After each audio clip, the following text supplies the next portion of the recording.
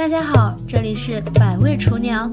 孩子想要吃零食，不要出去买了，教你在家自己做，简单又好吃。一起来看我是怎么做的吧。咱们先用可乐来和面，直接把可乐加进面粉里，不停地搅拌。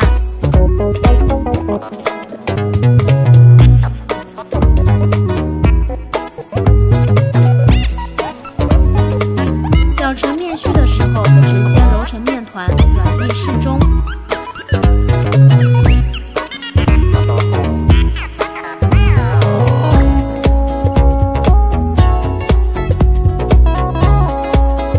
揉好以后，洗面10分钟，给案板上撒上一些黑芝麻，再把面团放上去揉一揉，把芝麻都揉进面团里面。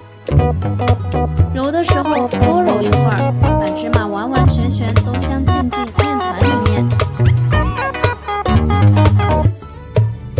揉光滑以后，直接擀开，擀成一个长方形的大薄饼。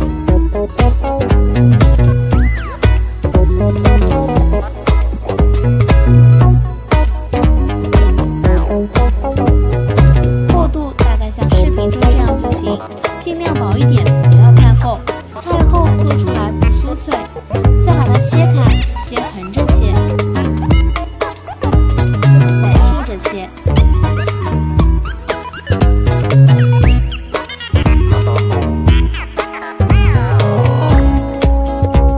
切成长方形的长条，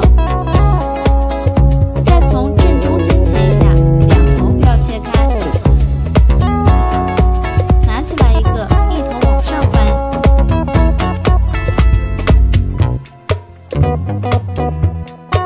一头往下翻，就可以做出一个非常好看的花型。用同样的方法全都做好，大家来看一下是不是非常好看？接下来锅里面多倒一点油，油温7成热的时候直接放进去，等到飘起来就勤翻面。